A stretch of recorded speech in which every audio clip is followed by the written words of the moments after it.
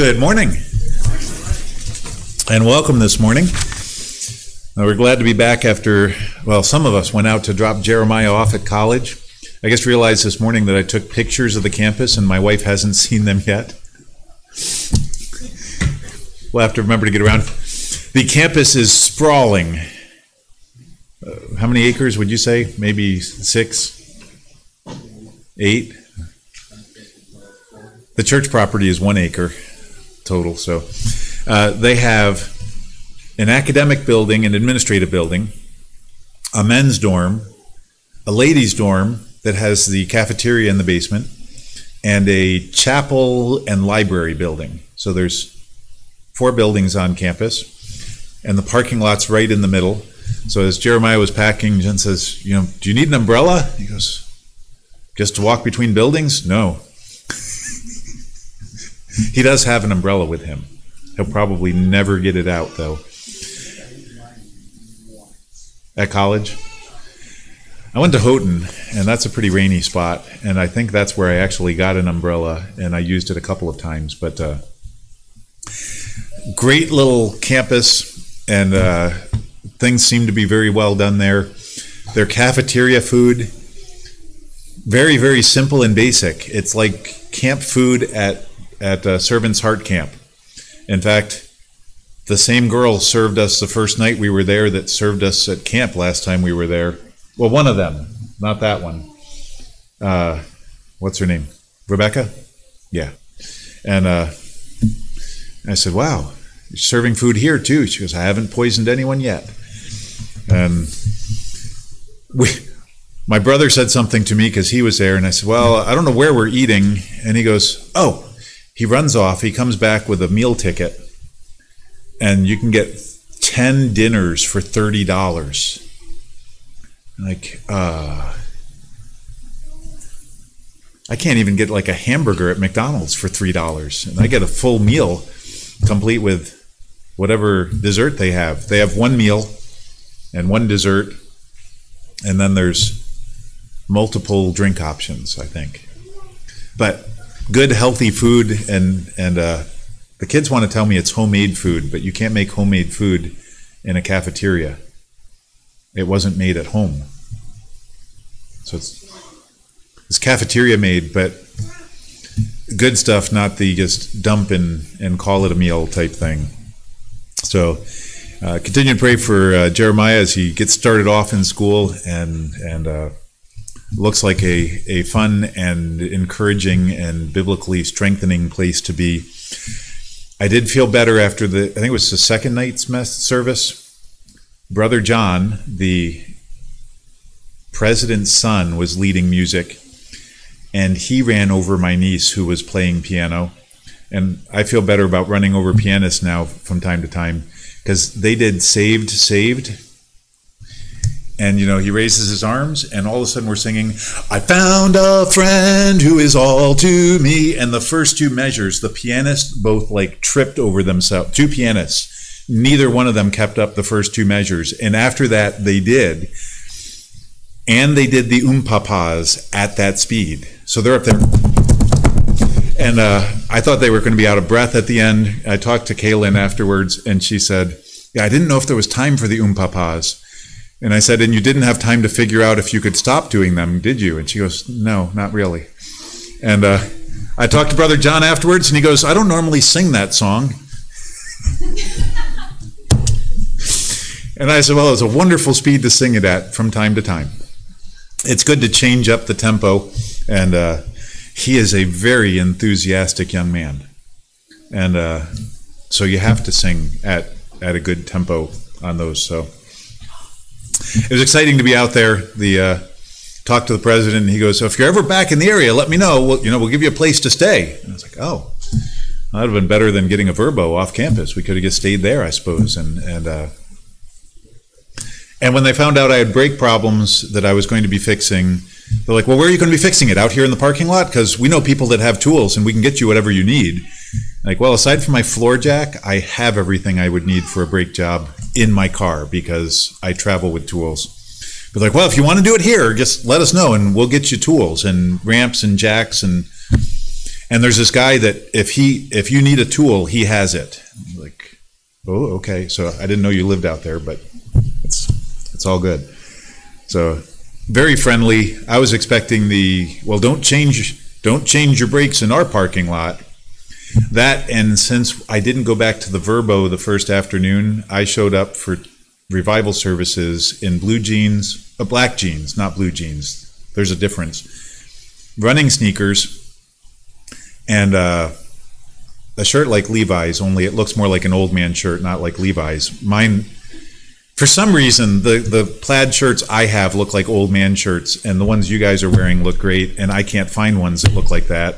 And my wife tells me they're old man shirts. So I'm wearing one of those, and no one looked sideways at me. No one raised an eyebrow. And I said something to the president afterwards, and he goes, well, I have my standard for how I dress, but I'm not going to tell anyone else how to dress. They need to listen to what God wants them to wear. So I'm like, everyone in the student body is wearing suit coats. And there's Pastor Hadley wearing sneakers and a casual shirt. And I said, I didn't feel out of place at all. And he goes, well, that's not my job. Like, good.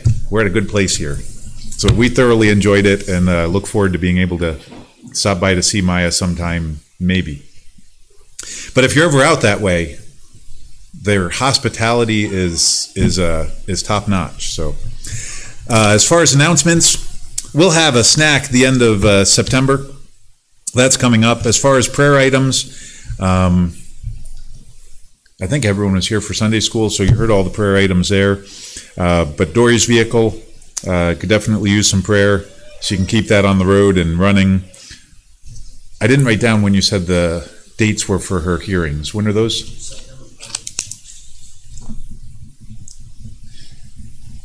She has hearings on September 12th and December 6th. So be praying for those, that God works and moves through those. And of course, I also mentioned my dad's cancer in his bladder, and they're waiting to hear what the options are there. For Mike, the window of the guy getting cleared to return to work so that he can get off the Sunday duty just got slammed closed. So pray for wisdom and options there as well, I guess. And some other needs are listed there on our prayer sheet. Austin, could you lead us off this morning in a word of prayer? Lord, thank you for this day. Thank you for the opportunity to be able to come to church. The country we have to be able to do it in. I pray that you help us not take that for granted, but to make the choice to come and spend time with you. And I know you're pray that you give Pastor wisdom as he speaks today. Help him to speak your words, not his own. And I pray that you'll give us open hearts, not just to be able to sit here and look like we're listening, but to be able to receive it and to apply it to our lives throughout the course of this week. So thank you for this day. Thank you for all that you've done for us in Jesus' name. Start with hymn number 45, Surely Goodness and Mercy. When you found, let's stand together. 45. A pilgrim was I and a wandering.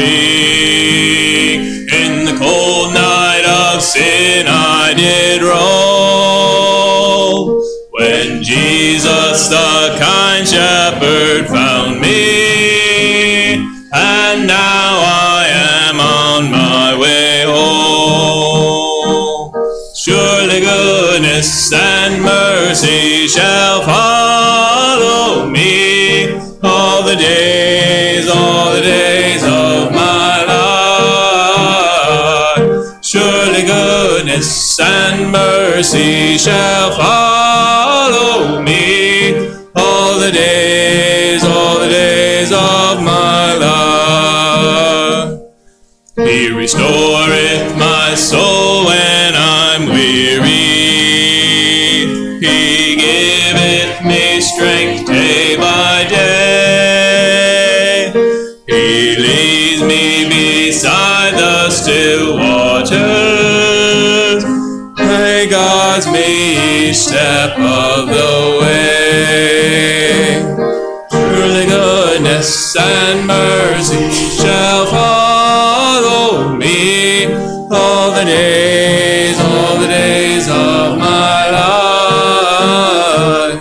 Surely goodness goodness and mercy shall follow me all the days of my life.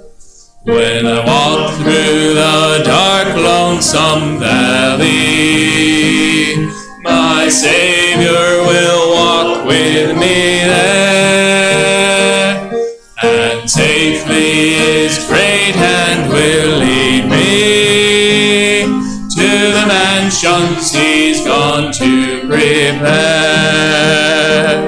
Surely goodness and mercy shall follow me all the days of my life. Surely goodness and mercy shall follow me all the days of my life. And I shall dwell in the house of the Lord forever, and I shall feast at the table spread for me. Surely goodness and mercy shall follow me all the days of my life. All the days of my life. Thank you. You may be seated. 183, Beneath the Cross of Jesus. 183.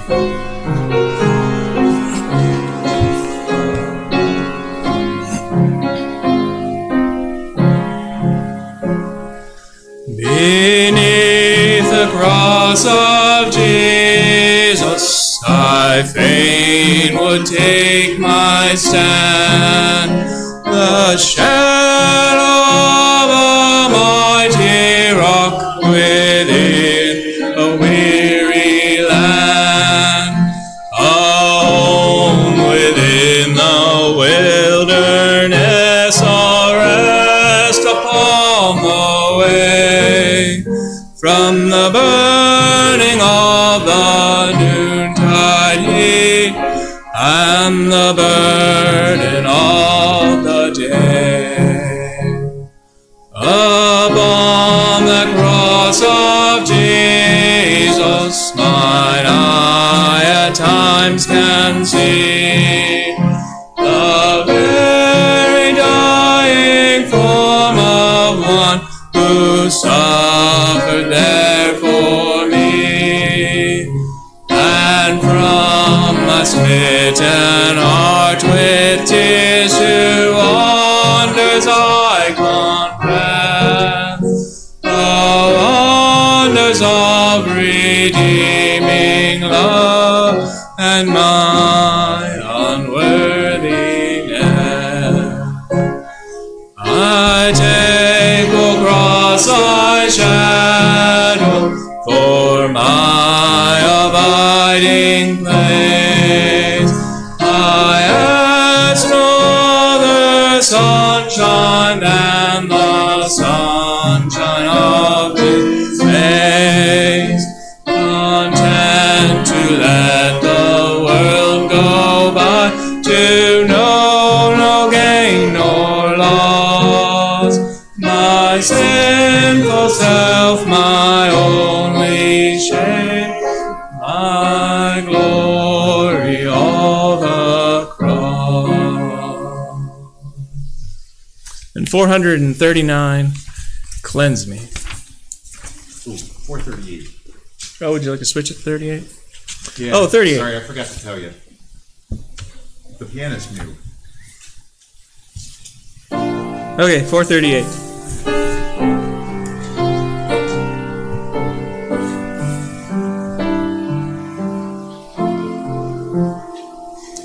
Search me, O God, and know my heart today.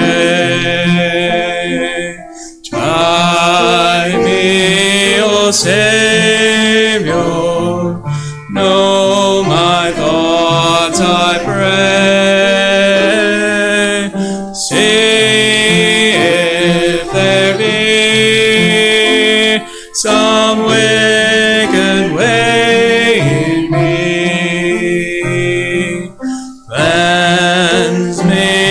from every sin and set me free.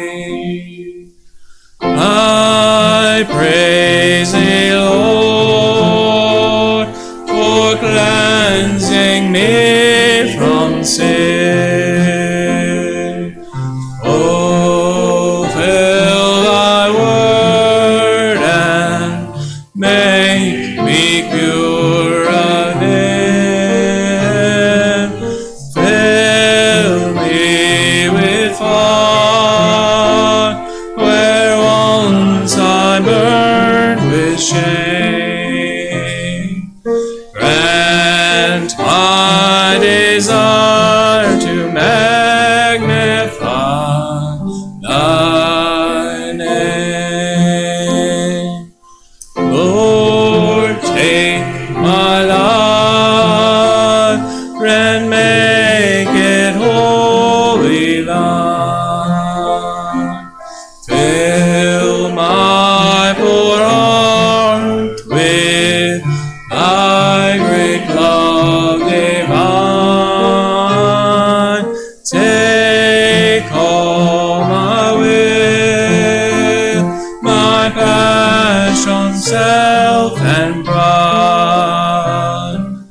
I now surrender, Lord, and me abide.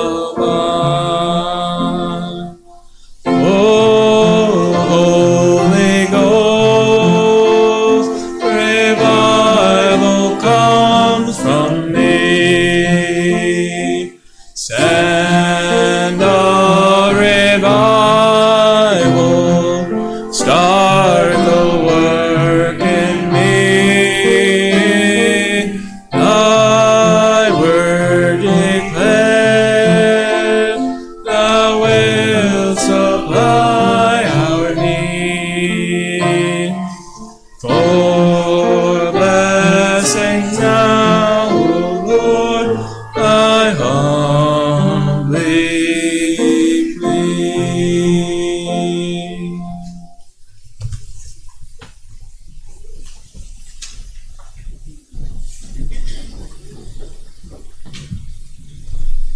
Okay, we stand for the scripture reading today out of Hebrews chapter 3, and we will do the reference to the beginning of it. Hebrews 3, 7 through 13. Wherefore, as the Holy Ghost saith, today, if you will hear his voice, harden not your hearts as in the provocation, in the day of temptation in the wilderness, when your fathers tempted me, proved me, and saw my works 40 years. Wherefore I was grieved with that generation, and said, they do always err in their heart, and they have not known my ways. So I swear in my wrath, they shall not enter into my rest. Take heed, brethren, lest there be in any of you an evil heart of unbelief, in departing from the living God. But exhort one another daily, while it is called today, lest any of you be hardened through the deceitfulness of sin. Hebrews 3, 7 through 13. Thank you, Stephen. Let's look to the Lord in word of prayer as we take up our offering this morning. Father, we are thankful for your word and the challenge and encouragement it gives us. And Lord, we do pray as we've read the encouragement from the writer of Hebrews to not harden our hearts, that you would help us to, rather than harden our hearts, to soften our hearts towards your word, to soften our hearts towards your spirit, that when your spirit moves in our hearts, when we read something in your word and your word speaks to us, that we would respond, that we would not wait, that we would not delay, but that we would build into our hearts and our lives a pattern of obedience and of quick response to you. We do pray as we take up our offering this morning that we would honor and glorify you with our gifts and with our attitude as we give, and we'll thank and praise you in Jesus' name. Amen.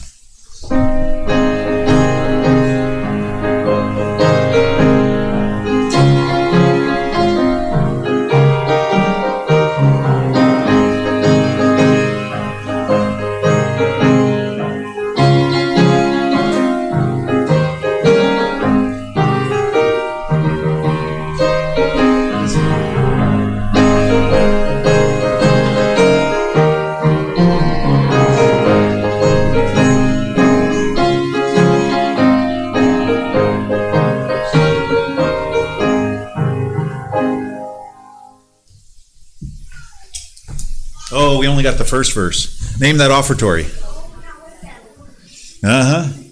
Played out of a hymn book, but she might not know that it's in our favorites folder. That's one of the favorites in there, so I think that's one of Mr. Fredrickson's favorites. I think that's how that one got snuck in there, was by his suggestion. And I don't think I knew the song before it got put into our favorites. I think that was my introduction to that hymn. I don't know how I missed it for so many years. We're going to be in Exodus chapter 11 this morning. We were going to be in chapters 11 and 12 because it's the 10th plague, and why not just cover the whole 10th plague? But as I considered it, the problem is the 10th plague, the killing of the firstborn, is mixed together with the celebration of Passover. And if I was trying to do the 10th plague justice and the teaching of the Passover, it was not going to work very well in a typical service period. So my options were to like run past noon and throw all that out the window to try to cover it all, or break it up. So since we're not in a hurry to get through the book of Exodus, there's still plenty of Bible there. It doesn't matter how long it takes to get through Exodus. We're just going to take chapter 11 this morning because there is plenty in chapter 11 for us to consider this morning. Our title this morning is Respond to God's Word Today, and that's in our scripture reading. Today, if you will hear His voice, do not harden your hearts. And we have that all through Scripture. We have that example that God encourages us to respond as He works in our hearts. One of the joys of sending kids off to Servant's Heart Camp over the years has been the first week, the phone is going to ring, and it's going to be a kid that says, the preaching this week has gotten to me, and I need to get some things right. And some of that, it's like, okay, we mentally prepare ourselves before the phone call comes, now that it's happened more than 1 year. The first year, we weren't mentally prepared for that.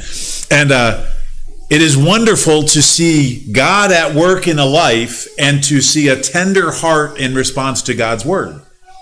Now, what Satan wants to tell us is you don't want to respond because you don't know what response you will get to making things right.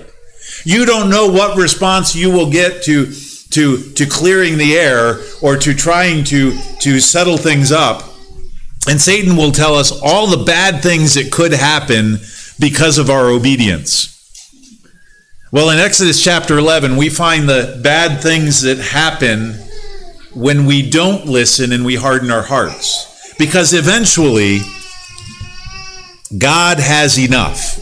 Now, for salvation, we know that there is appointed unto man once to die, and after that the judgment. That for salvation, the end of the line comes with our death. Up until we are dead, we have the opportunity to choose God in salvation, which is a wonderful promise to hold on to. And some people have said, I will respond to God at the end of my life because I don't want to ruin my whole life with following God. I'll just choose Him at the end and bypass to the good part, which is very short-sighted and not a clear understanding of what it means to follow God to begin with. And it's also very short-sighted in the other part. That's like saying, I don't want to replace a timing belt in my interference engine too soon.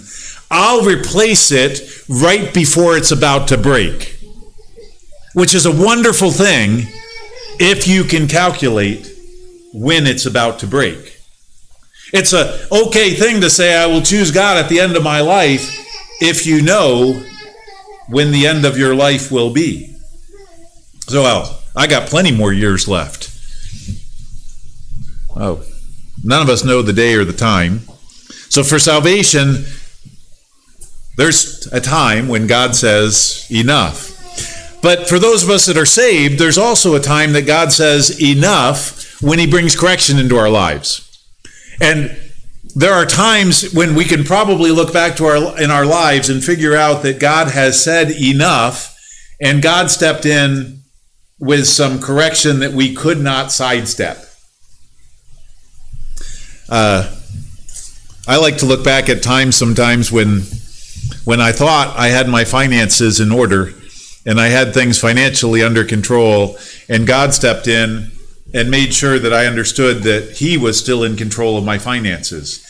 And he doesn't do it in a vindictive way, but as we read in Scripture, God says, you say you've got all of this, and I will blow on it.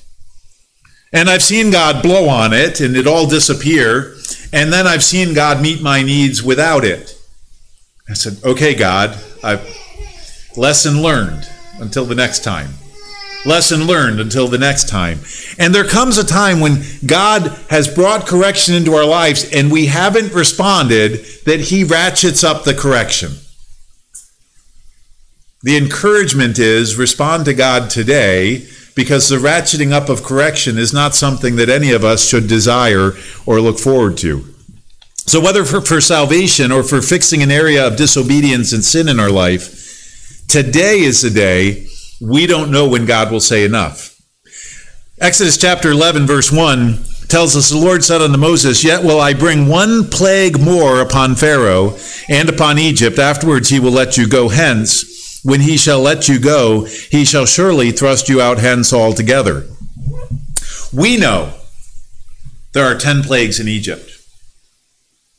Moses was told, go to Pharaoh and say, let my people go, and Pharaoh won't listen.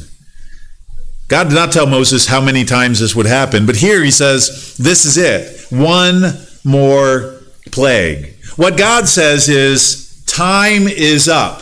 Pharaoh's had his chance to respond, and his time is up.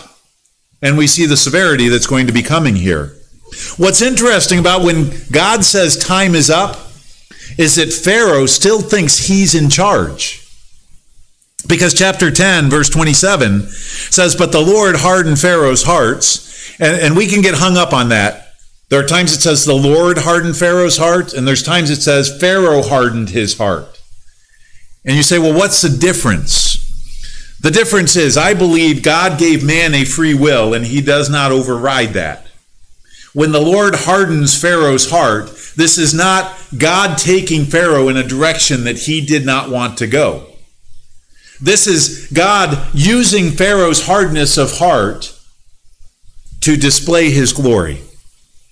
And so it goes back and forth with the Lord hardened his heart and Pharaoh hardened his heart. Well, who's doing the hardening? Pharaoh has a hard heart, and God is using it to his glory. The Lord hardened Pharaoh's heart, and he would not let them go. And Pharaoh said unto him, to Moses, get thee from me, take heed to thyself, see my face no more, for in that day thou seest my face, thou shalt die. And Moses said, thou hast spoken well, I will see thy face again no more. Now, that means Moses does not leave Pharaoh before chapter 11 takes place, and Moses tells Pharaoh one last thing, what God has said. But if you look at that verse 28, that Pharaoh said, get thee from me. Pharaoh thought he was in control. Pharaoh tells Moses, you're not going to see me again. If you come see me again, that will be the day that you die. Pharaoh tells Moses, I've had enough. We're not doing this anymore. And in the hardness of his heart, he thought he was in charge and that he had had enough. What we find out in chapter 11, verse 1, is that God was still in control and that God had enough. In Pharaoh's hardness of heart, he gave no heed to the fact that God was at work doing something. That's the warning for us. In the hardness of our hearts, we will look and say, God is not doing anything. We will say, God is not at work in this circumstance, in this situation. We will say, I'm in control and I'm not pleased with how things are going. That's what Pharaoh did. We can get that way in life. We can easily get that way in life when things don't go the way we expect them to. Whether it's a small thing or a big thing, things don't go the way we expected. For a student, it might be that a matter of who your classmates are or what teacher you get. Now, I guess Colleen hasn't met her teacher yet, so that's a small thing. You go, I got the wrong teacher. Well, no, God's at work in that. For homeschoolers, it might be I heard them on NPR interviewing people that started homeschooling during the pandemic and kids that were homeschooled during the pandemic. I noticed that no matter how hard they tried, they really only got one kid that called in and said, I wish my parents would send me back to school. The rest of them were like, this is great. But on the radio, they said, call us if you've left traditional schooling to homeschool. And I thought, well, there's a nice, interesting twist on things. Traditional schooling would be homeschooling, and public schools are relatively modern, but it's like, all right, whatever. And they were going back and forth with it, and thought it was interesting. You know, well, parents pulled kids out of school because they didn't like this or they didn't like this, and parents put kids back in school because now this was available, and all of these. And we have these inconveniences, and these kids, well, you know, I miss my friends. And I saw one of the public school kids heading back to Panama this week on Friday. I was at Walmart, and I'm walking by a car, and the car door's open, and I hear, Mr. Hadley! They were getting ready to leave, but they saw me, and they had to greet me. And I was like, so you ready to get back to school? He goes, yeah, I haven't seen anyone over the summer. How big of a town do we live in? He saw none of his classmates over. He goes, well, I saw one kid once. Like, well, this is weird. Yeah, you're ready for school. They'll start back up. But kids come up with their inconveniences if this is wrong. Well, us as adults come up with our inconveniences too if this is wrong. And we fail to see God at work. And when we say we've had enough, sometimes we've got to understand that it's God that our disobedience is pushing to the edge. Pharaoh did that. And you say, well, Pharaoh wasn't saved. Yes, but as believers, we can do the same things to God. And Pharaoh was right. He said, you shall see my face no more, for in the day that thou seest my face, thou shalt die. That's true. Moses didn't see Pharaoh's face again. And Moses died before he saw Pharaoh's face, so that's okay. He was right. Pharaoh was right. He would see Moses no more, but Pharaoh was wrong.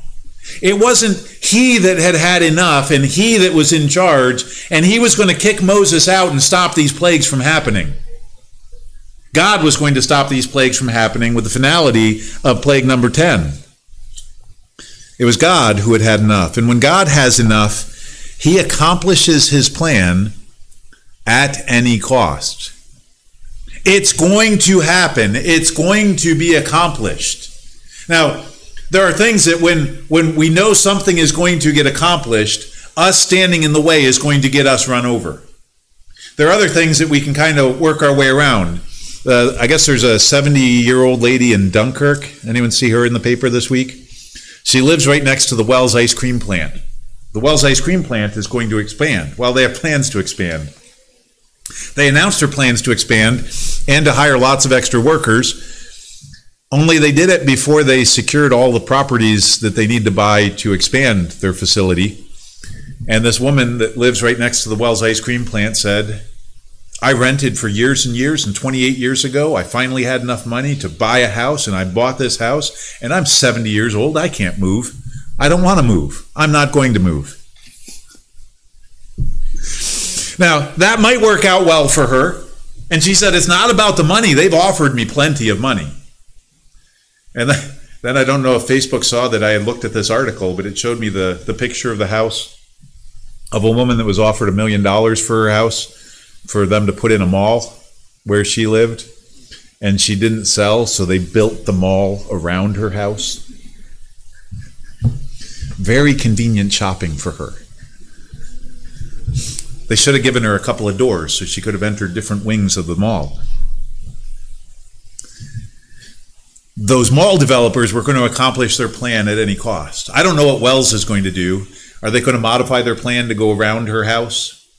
Are they going to find another way to do it? Are they going to just decide not to expand their... I don't know. Is this woman going to decide? Is she just trying to see if she can get more money out of them? Be interesting to see. Wells is not God. They will not accomplish their plan at any cost. They cannot do anything they want. They may succeed in this. We never know.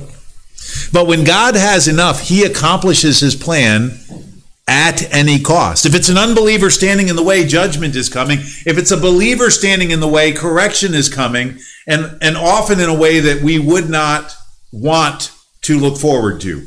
We would not say that that is the way we desire to go. The expression, people say, don't pray for patience, God will give it to you.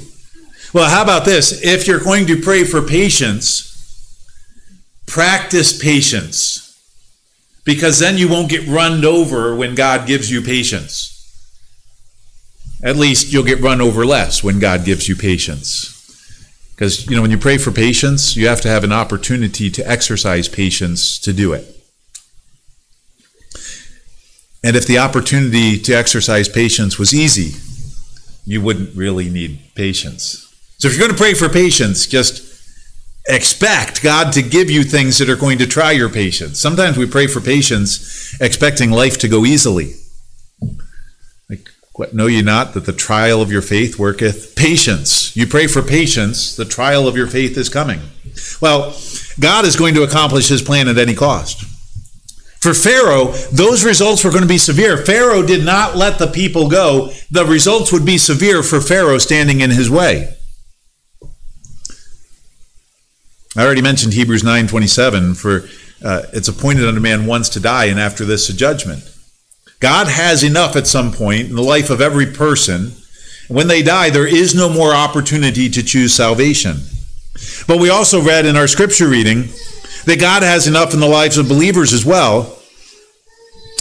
Because there in Hebrews chapter 3 in our scripture reading, take heed, brethren, lest there be in any of you an evil heart of unbelief in departing from the living God. Take heed that you listen to the Spirit of God, you respond to the Word of God, and you do what God calls you to do. Because when we don't, we're asking for it. God will get it out of us because he has began a good work in us and he's going to accomplish it. And I go to work on a car, and I love watching mechanics online working on cars because they have the same struggles I have sometimes. And they'll say, we're going to have to escalate matters. I love when they escalate matters and they grab the 5-pound mini sledge and they start beating on it. Because I've been there, I've done that. I particularly like when they grab the Sawzall. Because I've been told that you should not use a Sawzall to work on a car.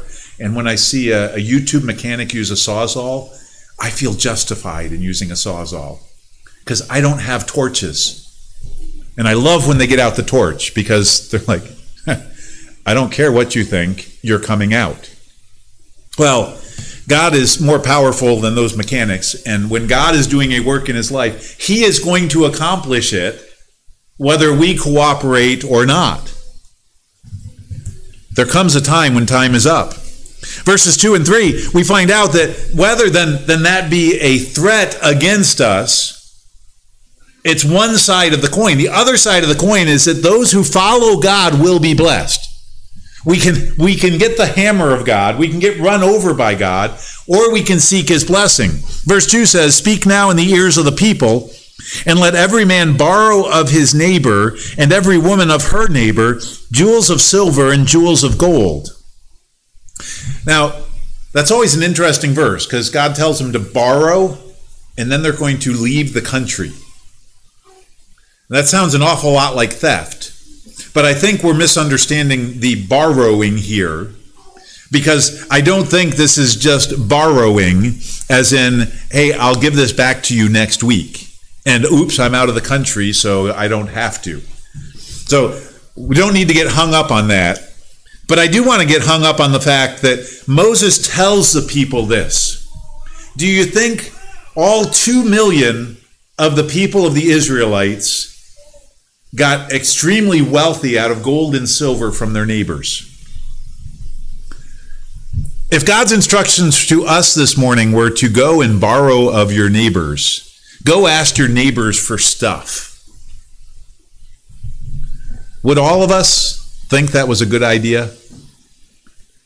Personalities are different, right?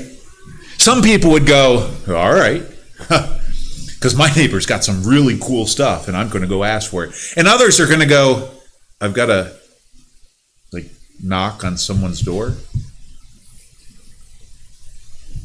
One of the pastors preaching at at the revival services at Indiana Baptist College was from East Texas, small town. And I think he said, 2,000 people in town? And granted, that's bigger than Nio, but the county was smaller than the whole of the city of Jamestown. So it was a small county. He goes, interesting thing, when you go to knock on someone's door, not only do you already know who it is, when you go to witness to someone, you already know who it is, and you probably know their dog's name too. And you know when you can find them at home because it's a small town.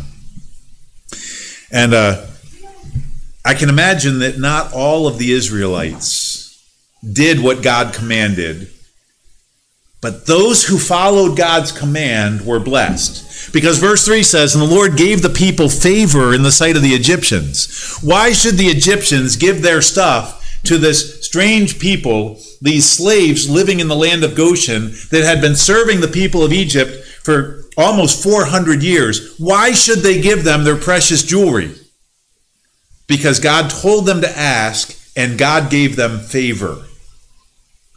It's a wonderful thing when God gives favor. When God asks us to do something and it doesn't make sense to us and we can't see how it's going to work out, and God gives us favor and we say, I don't know how God did that because it didn't make sense that would work out, and it did.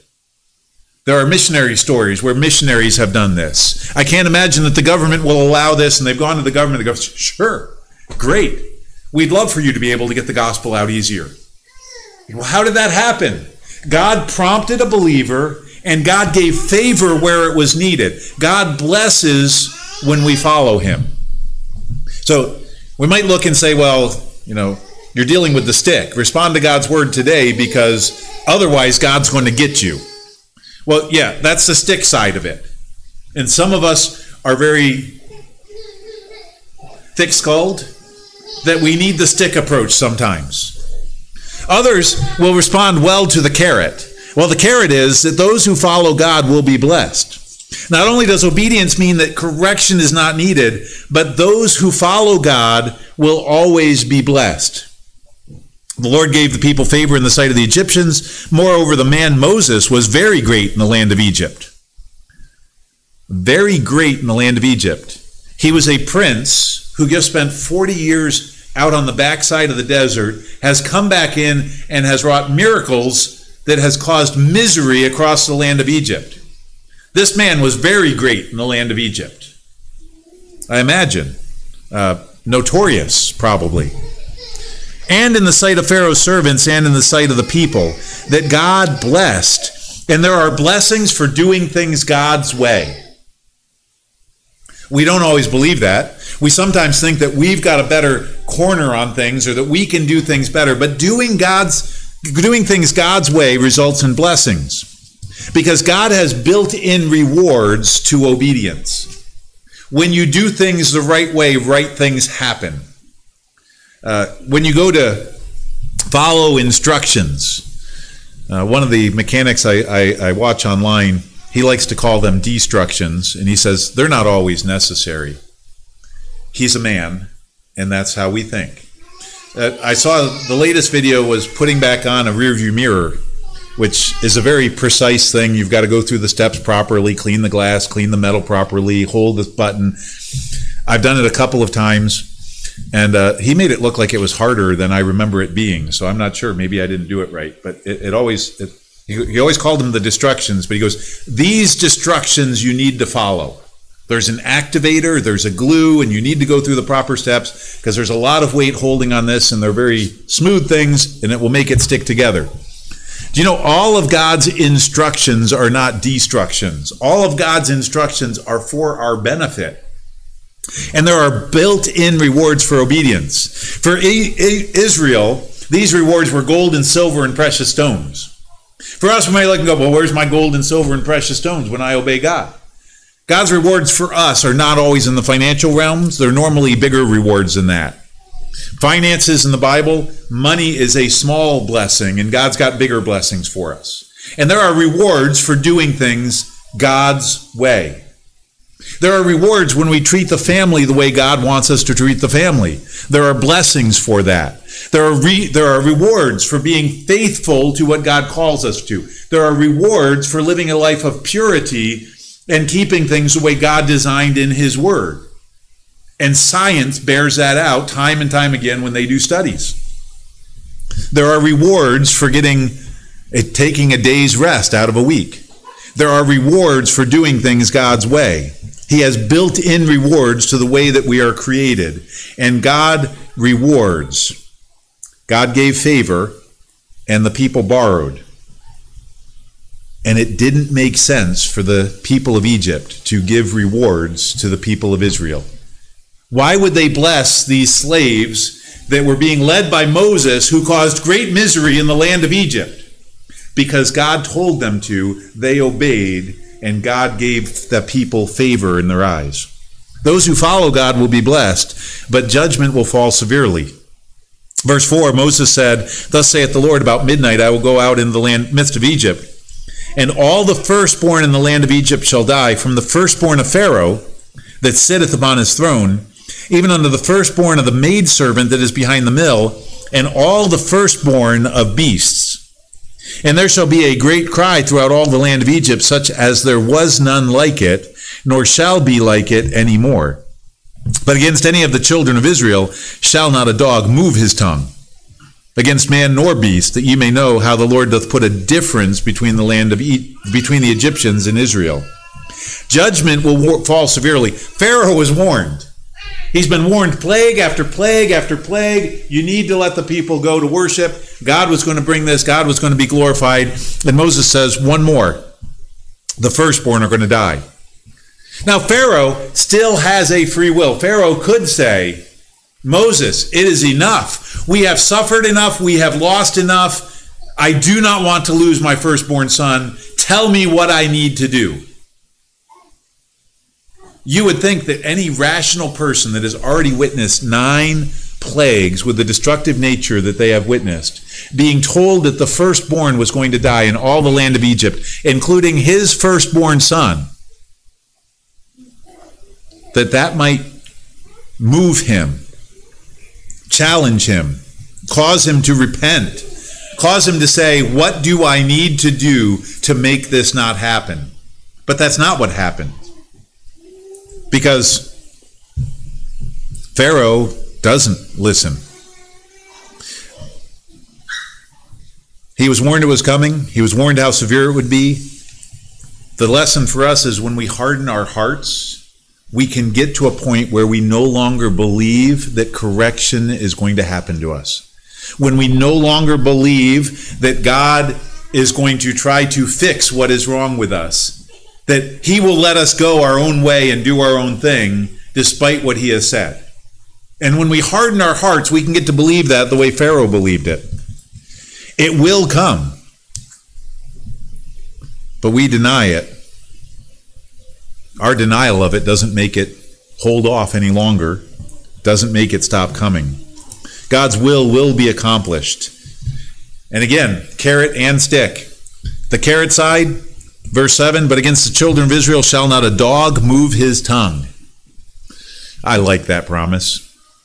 I've had a fear of dogs since I was bit by a dog. Not all dogs make me afraid, but if a dog surprises me and it's got a bark, I can lose my mind when a dog barks. If I know it's there, not a problem at all. I can mentally prepare myself. But if a dog surprises me, it takes me right back to when I was in 7th grade and I got bit by a dog. My face was tore open. And in fact, this week I looked at Google Maps and was tracing the road that my dad ran after blowing out the motor mount in the car to get me to the hospital. He ran home to get another vehicle while my mom flagged down a passing truck and made them take us to the hospital. I don't think they had an option.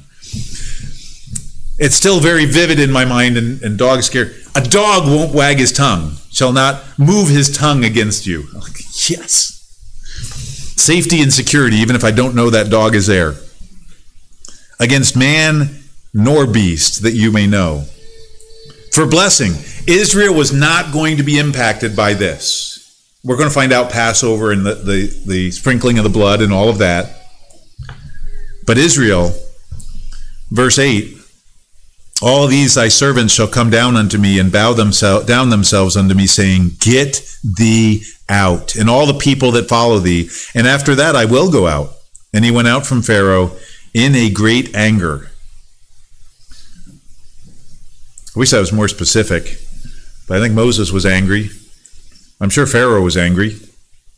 And the Lord said unto Moses, Pharaoh shall not hearken unto you, that my wonders may be multiplied in the land of Egypt. God's will be accomplished for blessing and for judgment. His plan, his decree will happen exactly as he says. Obedience, it's going to yield blessing. Not listening to God in disobedience will bring his hand of correction. Well, how much correction is needed? Well, it depends on how we respond. We need to respond to his word today. Ignoring God's word is done to our own hurt. God says, Pharaoh shall not hearken, verse 9, that my wonders may be multiplied in the land of Egypt. God will be glorified in our lives. Whether through us obeying and letting him work in our lives, or whether through our disobedience and God stepping in and correcting, God will be glorified in our lives. That my wonders may be multiplied. And Moses and Aaron did all these wonders before Pharaoh, and the Lord hardened Pharaoh's heart so that he would not let the children of Israel go out of his land. And as I said, we could tend to read that and say, see, Pharaoh didn't have a choice. God hardened his heart. No, Pharaoh always had a choice.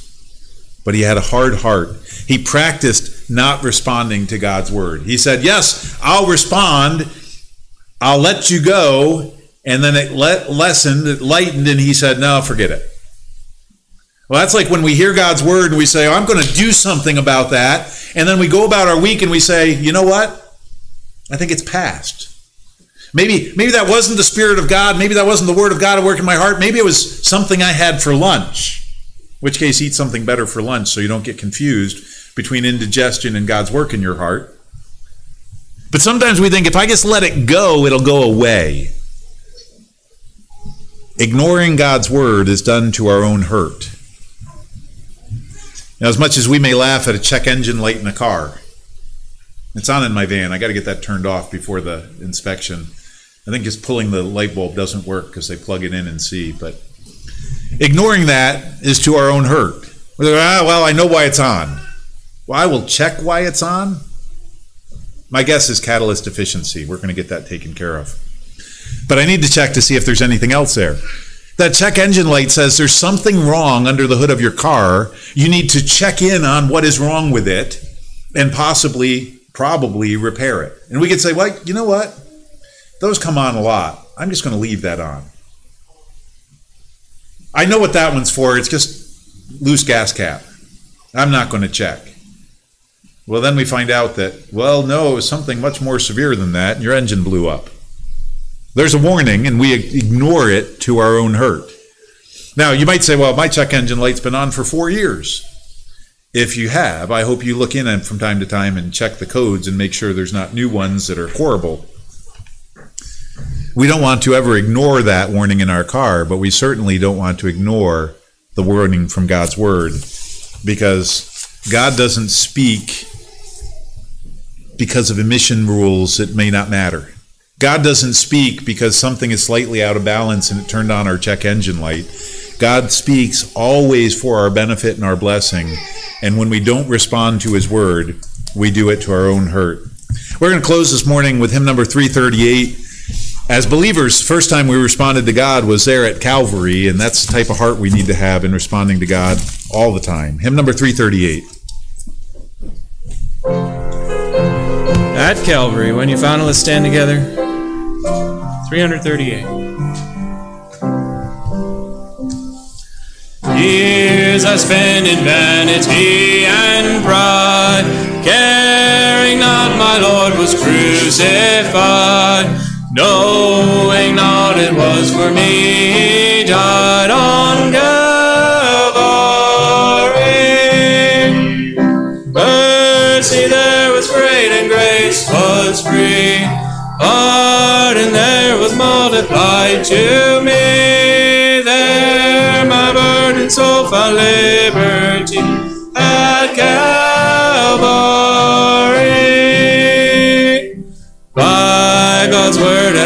my sin I learned. Then I trembled at the law I spurned, till my guilty soul imploring turned to Calvary.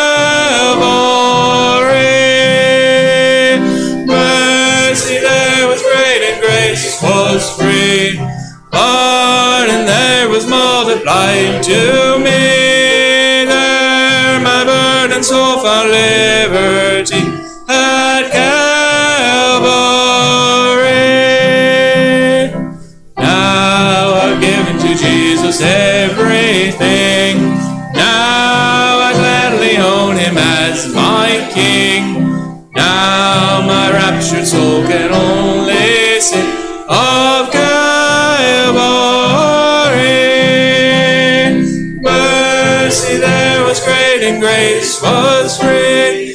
Pardon there was multiplied to me. There my burden soul found liberty at Calvary. Oh, the love that God salvation's plan. Oh, the grace that brought it down to man. Oh, the mighty gulf that God did span at Calvary. Mercy there was great and grace was free. Pardon there was multiplied to me. There my burden soul found liberty at Calvary.